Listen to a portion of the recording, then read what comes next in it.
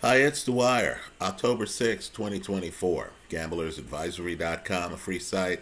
BettingAngle.us, a free site. Remember, the opinion you should follow should be your own. Just consider this video to be a second opinion from a complete stranger online. Now, you know it's my heartfelt belief, whether we're talking about investments or whether we're talking about sports, that the public narrative is just one narrative. Right, folks? Sometimes the people around you are just wrong. Sometimes you're wrong. The point is to do your own investigation, figure out why things are the way they are. Now, you just had a fight in Australia involving someone I call a Marvin Hagler figure.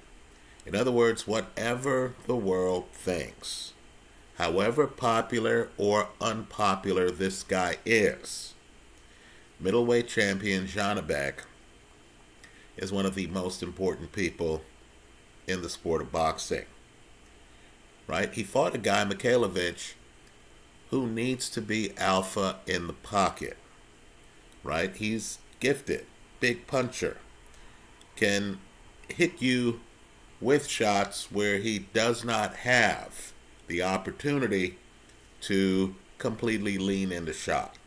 Right? So Mikhailovich's game is to be deep in the pocket. And it's to bounce off of you and hit you with big shots. Right? Here's the problem. The problem is he was fighting a guy who is one of the absolute best in the sport, deep in the pocket, and who has one of the heaviest left hands in the entire sport. Right? With all due respect to Zhili Zhang, who's on that list too. Right? But understand, Janibek is a guy who wants to be in the pocket with you. If you're going to beat Janibek, you have to be able to adapt. You have to be able to force him to lift up his feet. You cannot let him go flat-footed, because that's where he gets his power from. You have to move. You have to circle him.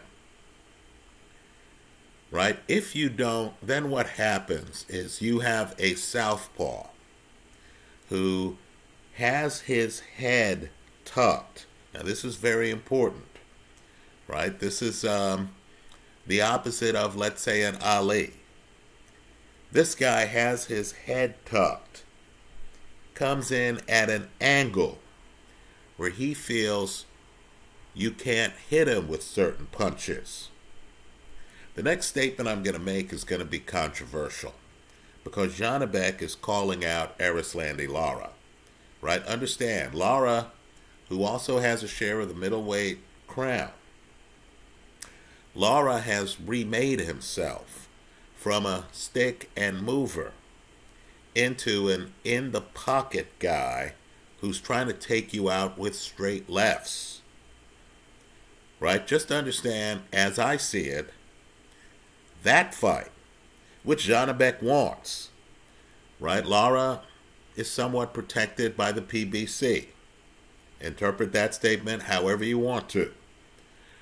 Right? But just understand, that makes Lara, who's a fellow southpaw with Janibek, more dangerous for Janibek, since Lara's punch is a straight left, than would fighting Canelo. Understand, Canelo holds the key to several kingdoms. Right? He's one of the champs at 168. This is kind of a throwback where the public doesn't care about the belts at 168 Canelo has moved off of. Right? The public knows who the champ is at 168. It's Saul Alvarez. Period. Right? He's the king at 168. Understand, folks are leaving the division because weight only lasts for a few years. So there's an open question on whether David Benavidez can lose weight to get back to 168. Understand, Benavidez fought Grosdick at 175. Right? There's a question on whether David Morrell could lose weight to get back to 168. There's a question on whether Callum Smith, who fought Canelo at 168, then fought Beterbiev at 175, could lose weight to come back at 168. Billy Joe Saunders, out of the sport since Canelo broke his eye socket, is thinking of coming back. Understand, there's an open question on whether Billy Joe Saunders could come back to 168. So Canelo is the king at 168, and he's dusted off the next generation. Jaime Munguia has one loss. Edgar Berlanga has one loss. And they're both to the same man, Saul Alvarez. Right? So Saul Alvarez is the king at 168 pounds. But what I want people to do here, let's get off the public narrative for a moment, is to look closely at Janibek, right? Understand, against Mikhailovich, Janibek is throwing two beautiful punches, right? He's throwing a straight left. He's throwing a left uppercut. Now, the uppercut's key because the uppercut can destroy guys who know how to tuck their heads. But understand, the genius of Janibek is that when he's fighting another fighter, he takes away their left hand, their left hook, because he has his shoulder up on their chest. So if you are relying on a Canelo left hook to weaken opponents, folks, that punch is blocked by Janibek's stance. Right? Again, he has his left shoulder up on you. You can't hit him in the back legally in boxing if you throw a left hook with any kind of wideness on it. Right? If you're one of these guys who keeps opponents guessing because the left hook is waist level when you start to throw it, and you could just follow through and hit the guy in the body, or you can turn that left hook up and hit the guy in the head.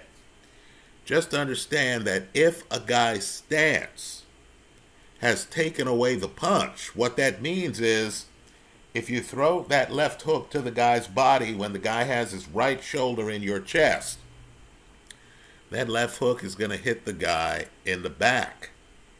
If you try to turn it up top to hit the guy in the head, you're going to run into the guy's shoulder because of the angle. Right now, while Janibek is calling out Erislandy Lara, who throws a straight left.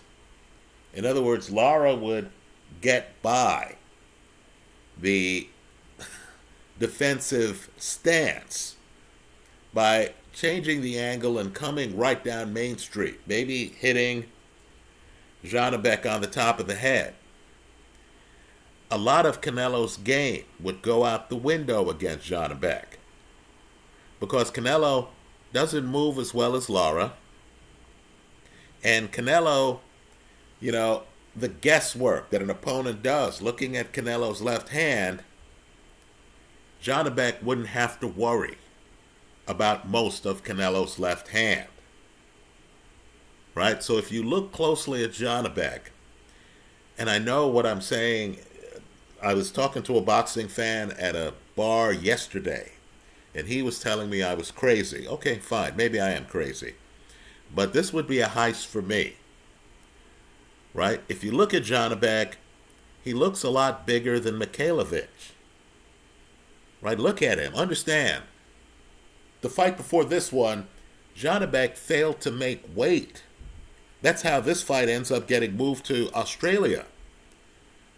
Janibek's weight cutting, at least that's the story they're telling us, didn't allow him to actually do the fight. You look at him, he's too big for 160. Maybe the 168-pound weight class that we knew of, that had people like Benavidez, Callum Smith, Morrell. Maybe that no longer exists. Right? Maybe this new 168 that has Diego Pacheco, right? Maybe this new 168 is going to have a dominant champ. Folks, Janibek's still unbeaten. Don't look at the number of fights. Look at the defenses. Right? This is going to have a dominant champ up from middleweight fighting at 168. Let's make this more interesting. At 160, I do believe Janibek-Erislandy Lara is a 5-star fight. I believe that's a great fight. Understand, Lara did the damn near impossible in his last fight. I know the fight was slow paced, but understand it was a chess match of the highest order, and he dropped Danny Garcia. But understand, Lara, future Hall of Famer, is in his 40s. Right? The Lara you knew, the one who fought Canelo in one of Canelo's closest fights to date, no longer exists. That guy is moving a lot. Right? This new guy is hanging around the pocket, and he's just measuring you.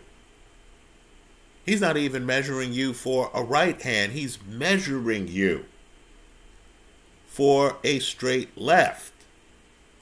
Understand, in many ways, this version of Erislandy Lara, just look at the fight style, is Zhili Zhang. Right? The only difference between the two is there was a time where Lara was a stick and mover. So he has that knowledge base. It's kind of like Babe Ruth. It's kind of like Shohei Ohtani. Right? They're pitchers. So they know the rotation of the ball. They know the pitch progression. So when they transition to hitters, right, they have some insight that guys who are just hitters don't have. Here you have Lara, who used to be an Ali of the 60s type back foot guy. And now here he is. He's older, and he's decided to sit down on that straight left. Right? So he's that rear fighter. Think Archie Moore, who somehow develops a lot of power the older he gets.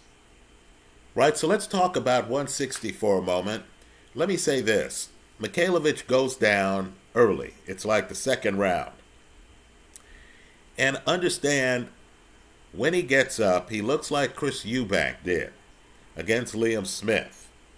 Right? Folks, his nervous system has betrayed him. He can't even stand up straight and be still. Right? You see his body is shaking. Now let me just say, I thought the stoppage in the Liam Smith, Chris Eubank fight, where Eubank gets off the canvas, Eubank, of course, hadn't been on the canvas before, might not have known how bad off he was. I know he objected to it afterwards. But the ref looked at how he was moving and called the fight. Great decision. Probably has prolonged Eubanks' career, because I believe when your body's betraying you, those punches that you're getting hit with hurt you that much more. Well, folks, this fight against Janibek, and keep in mind, Janibek himself says he could have ended it in the second round. Understand, when Mikhailovich gets off the canvas, he's done. Now, I know he lingers. The rest of that fight is just battery of the highest order. Right? Janibek is not in the slightest bit of risk of losing his title, and here he is fighting in Mikhailovich's backyard. Right? Poor Mikhailovich did not understand that southpaw Janibek's game was tailored for right-handed fighters who fight exactly the way Mikhailovich does. Right, now that we've seen the fight, the highlights are in my favorites folder. just ask yourself the basic question. How happy was Janibek? Right? And understand, southpaws tailor their games to fight righties. A southpaw against a southpaw is uncharted territory for them. Right? Just understand, how happy was Janibek to see Mikhailovich thinking that he could beat Janibek from in the pocket. Right? Understand, Janibek's left is short. Right? His straight left is just extremely short. His game is tailored to be in the pocket. His stance is tailored to eliminate left hooks. Right? Let me say this too. Most righties with right hands, right, for their left, the punch that they'll throw other than a jab is a left hook.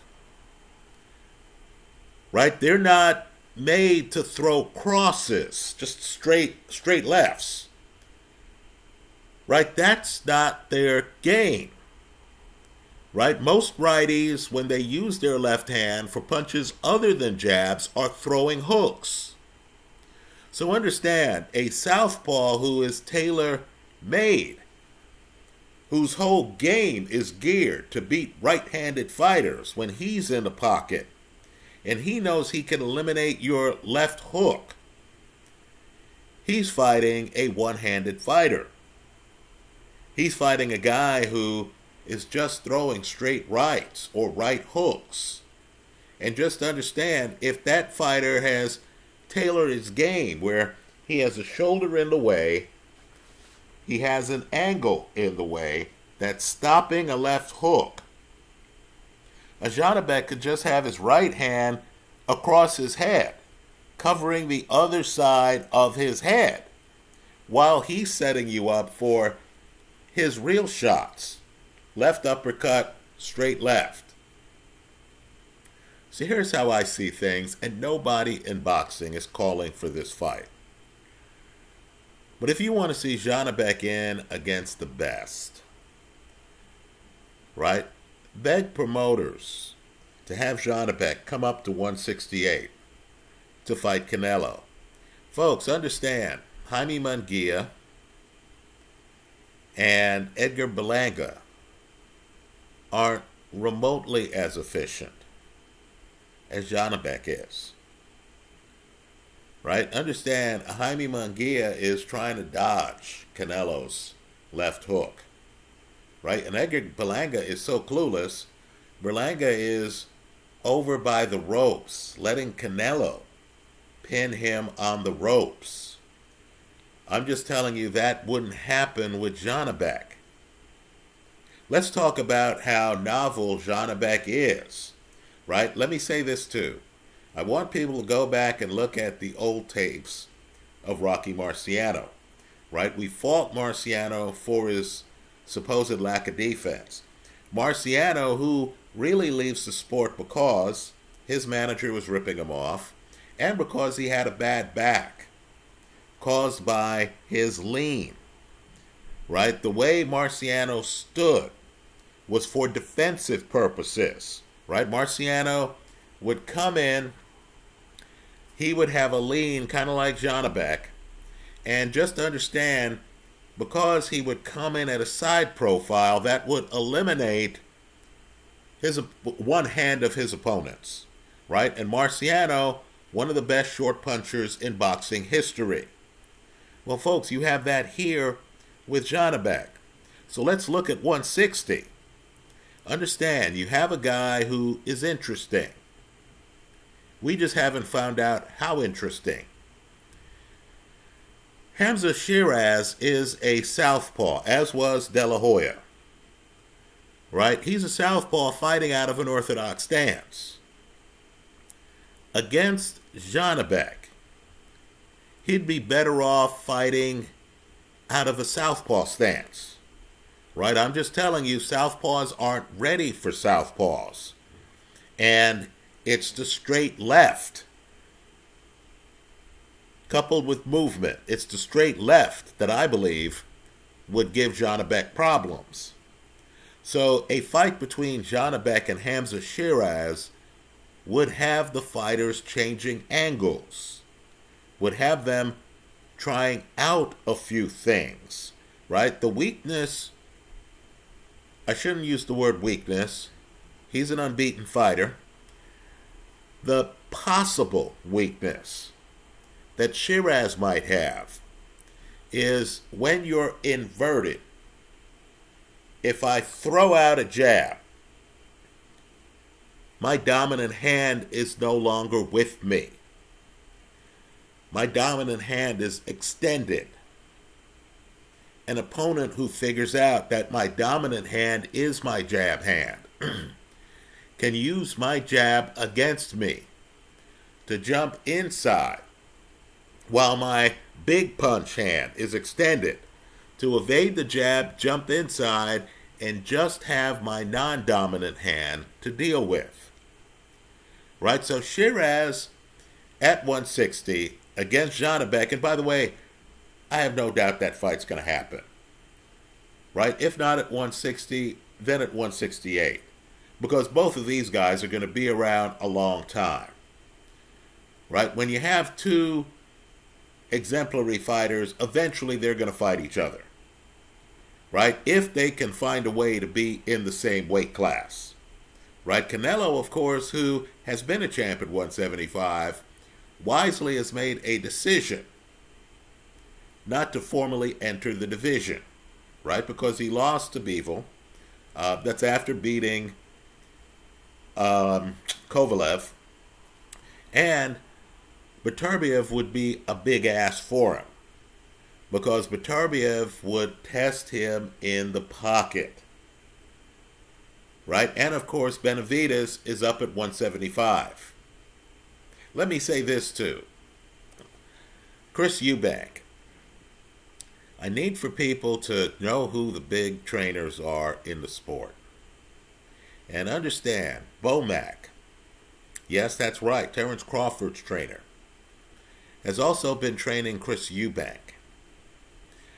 Now, understand, with Bomac, he has two fighters who can be someone else on fight night. Right? The reason why I'm more bullish on Chris Eubank than most people is because Eubank's only been down once. That was in the Liam Smith fight. He showed up for the rematch as someone else, didn't he? Boxes the socks off Liam Smith. That second fight is not close. Right? Isn't close. Understand, Eubank is a guy who gets what I'm talking about here. He would understand that he needs lateral movement. Believe it or not, Eubank, like Terence Crawford, can move. Right? He needs lateral movement against someone like a Janibek. He can't hang around the pocket like Mikhailovich did, thinking that he's going to beat Janibek at his own game. Right? Eubank also, he doesn't openly fight ambidextrous, but you can tell just the way he throws punches that he's somewhat ambidextrous. And that's important, right? Because again, you have to get Janibek to lift his feet. I'm intrigued by the idea of Eubank fighting Canelo, because I believe Eubank understands you have to get Canelo lifting his feet. Let's talk Crawford for a minute. Now, I feel Crawford's too small for Canelo, even though, if you look at the heights, they're around the same height. If Crawford were to fight Canelo, the fight in Crawford's past that I believe he would duplicate would be his fight against Victor Postal, where that version of Terence Crawford, and you need different versions of yourself if you're going to be dealing with these elites in boxing, right? You can't have them, show up with your playbook, right? You can't have them able to do what they do in football, where they've done film study and they show up and they say, well, In this situation, these are the plays he runs, right? You have to be more random than that. The problem with Crawford, who's a closer, is that Crawford is an accumulation puncher, right? He hits you with a few hard shots. They add up. Then you end up like David Avanesian did against Crawford, right? Crawford doesn't have Canelo level power. Crawford doesn't have Janibek level power. Understand, when you have Canelo level power and Janibek level power, you only have to be right once, right? I would say this though, Canelo doesn't have Chris Eubank level feet. He certainly does not have Terence Crawford level feet. Understand too, if he decided to chase after Crawford like he chased after Jermell Charlo, important fight, right? Canelo is fast-footed in that fight. You can't be fast-footed against Crawford because you don't know what Crawford's going to throw back, because Crawford is ambidextrous to the point where he can actually have the footwork work. If Crawford, who's a natural southpaw, goes righty, let me say that if Janibek faces Hamza Shiraz, the big question, and keep in mind, Shiraz is really a southpaw. The big question is whether southpaw Shiraz can actually fight as a southpaw. Right? He might be able to throw the great straight left. But the question is going to be, does he have the feet to move around the ring against a fighter who is just looking for certain angles? Let me say this with Canelo. One of the things that gives Canelo a decided advantage over a Jaime Munguia and an Edgar Berlanga is while those guys are winging hooks, you'll notice Canelo has his chin tucked. Canelo's defensively blessed. How do you get around a well-tucked chin? You do so with a Janibek level uppercut. Look at the uppercuts Janibek lands against Mikhailovich. Right, folks? I'm just telling you. I know the Janibek people aren't calling out Canelo. I think they feel that they don't have a chance at that fight. I think they also privately know that if Janibek in his 30s gains the weight to fight at 168, he'll be unable to lose the weight to get back to 160. And I think Janibek privately wants to fight Erislandy Lara in part because he knows Lara's in his 40s and Lara is a future Hall of Famer. That would be a big scalp on Janibek's resume. So take a hard look at the Mikhailovich fight. It's a vet fighter against a young guy fighting at home who's a little bit too emotional. Let's just say that Janibek had the fight come to him, right? As Tika Tawawi, look up that name, likes to say, let the game come to you, right? Any fighter, a righty, who thinks he can hang with Janibek, a southpaw slugger, in the pocket, is kidding himself. Mikhailovich is kidding himself here, right? He's overwhelmed. The fight really ends in the second round for all intents and purposes.